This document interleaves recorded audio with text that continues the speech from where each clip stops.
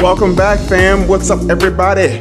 Welcome back to my channel. I hope you are ready to eat some goodness. Are you ready? I know you're ready.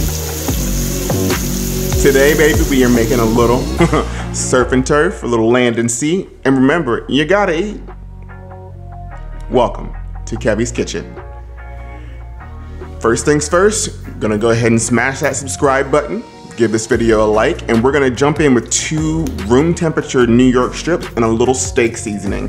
You could have used a simple salt and pepper if you wanted to, but you wanna season well on all sides. Make sure you season over a tray or parchment paper, so if you over season and it gets all over the place, you can just roll your steak or your chicken or whatever onto the rendering elsewhere, and make sure you get it nice and well coated on all sides. Now, mind you, you take your steak out about 30 minutes before you start to cook. You want your steaks to come to room temperature so you can ensure a nice, even cooking temperature. And here you see me seasoning the fat cap because that part is my favorite. And I am not a huge steak aficionado by any means. I'm a Maryland boy. We are seafood all day, but I do all right. I know a little something something. I've learned a lot from my friends that were chefs at Flying Fish, as well as 2 of my very dear friends, Skip Jones and Jeremy Kroll. They are the steak aficionados of my friendship circle. So if you know, you know. You know? And there you have it. A little surf and turf action. I'm gonna throw in a little video of these lobster tails later, but we're gonna start a nice oiled cast iron skillet on high heat. You want that baby smoking, and you want to sear the fat caps first. I cannot stress that enough. I had no idea that you were supposed to do this, and they were like, yeah, you need to get that rendering and that flavor. We are all about that flavor, right? The second strip was a little stubborn, so we had to use some tongs to hold it up, but you'll get it. You're gonna render down all of that goodness, and then we're gonna sear the rest of the steak in it. Oh, listen to that beautiful sizzle. She's loud, I know. I had to let my fan go in the background because, you know, can't have the fire alarms going off. You want to sear your steak, depending on how thick it is, for about 3 minutes aside. I like my steaks a nice medium rare plus, which means in between medium rare and medium. Now, when you place it down, leave it alone. Don't touch it. Let it go. It'll build a beautiful crust.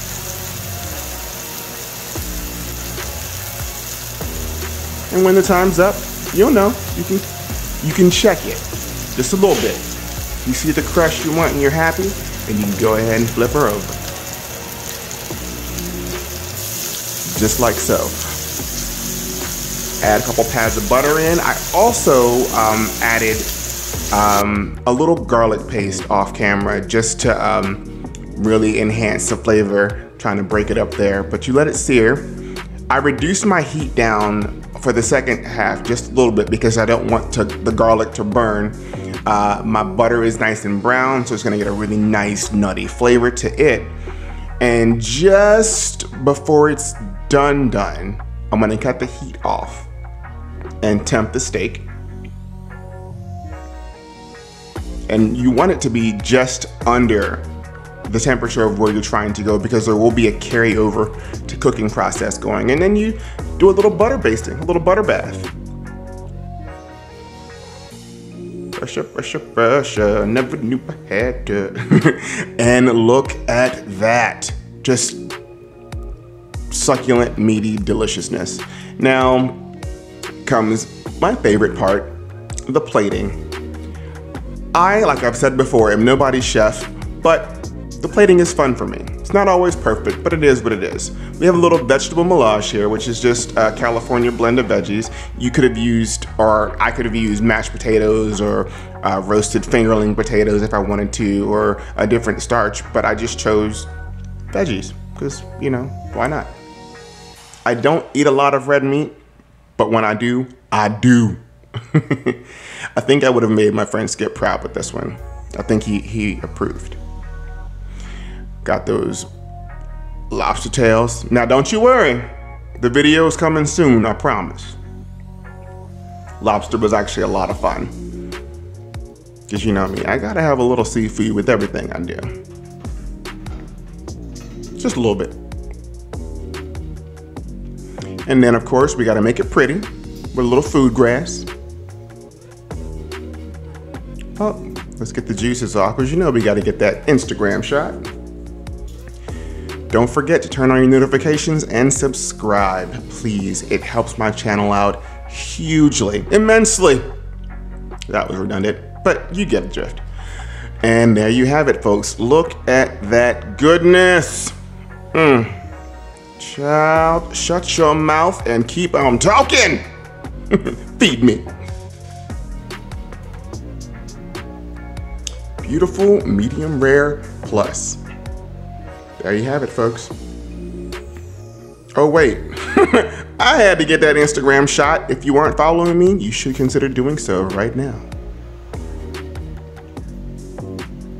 Baby! Hey! Baby? No? Oh yeah, I'm single, that's right. Cheers.